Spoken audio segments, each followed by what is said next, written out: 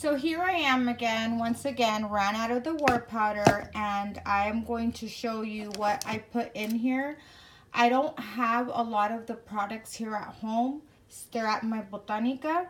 So I'm just gonna kind of show you so you have an idea what I put in it and how I do it. So obviously everything needs to be powdered down into a fine powder.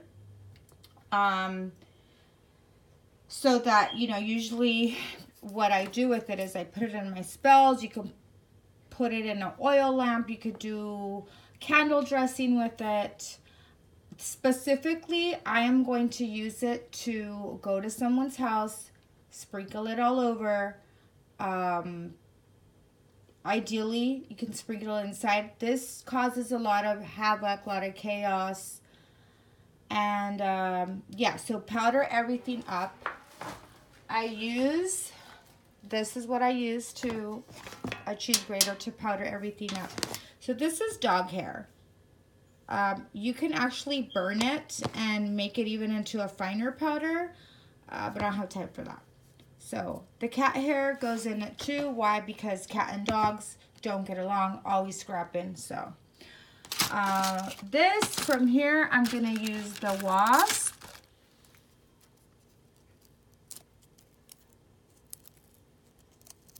Sorry, I'm holding the other half with the phone with my other hand. And I'm going to use the scorpion. Now remember, I sell all of these on my site. Oh, the scorpion is broken. Why? Because the scorpion has a tail that stings. Okay, so here's my alligator. So this one, my husband actually got it from a swamp out in New Orleans when we used to live out there. So, let me see. And I like to use very powerful, like roadkill.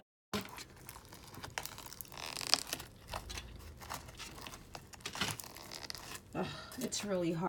But anyways, you get the idea. This is going in there. So I'm not pulverizing everything right now, but I'm just showing you palo sticks. This one's palo diablo, which is diablo means devil. So this one causes a lot of harm and destruction as well. I'm gonna put other palo sticks in there. Like I said, I don't have them here. They're at my Botanica.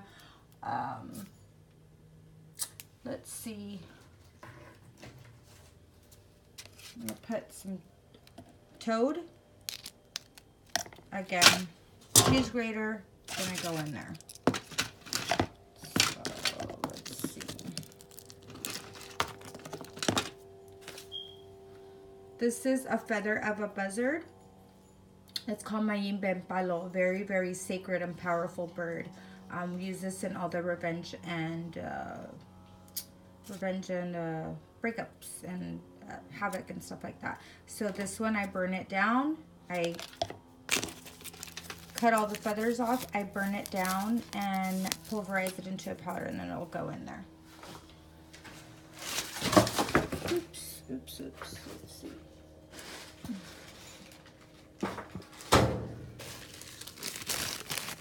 Wasp nest. So that's gonna go in there. Some dirt, wilderness dirt, because again, this is gonna sit next to my nganga. I'm gonna give it light.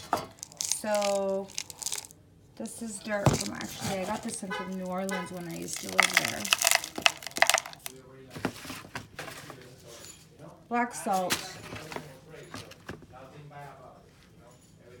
A dead mouse. Grains of paradise. You could also burn these or put them in a mortar so they can get pulverized. Hueso en fumbe, can't really tell you what it is. Someone complained already. Always flagging my shit. Bet you it's some negras.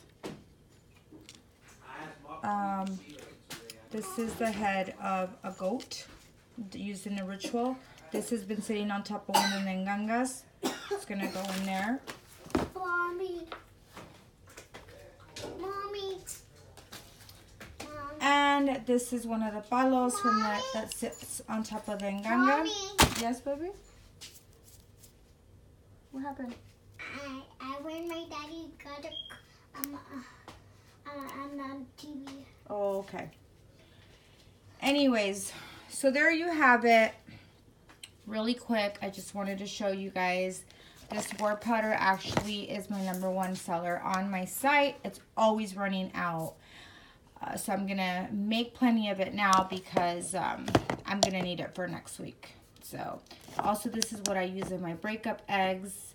You can use it, like I said, very effective on candles, oil lamps, everything. This, I would say, if you are into the darker side like me, this is a staple. Make your own. Always better to make your own or get some from me. And I'm not really going to put chili peppers or anything like that because I want to maintain, as you can see, everything looks pretty dark. I want it to blend in. I want it to look like dirt.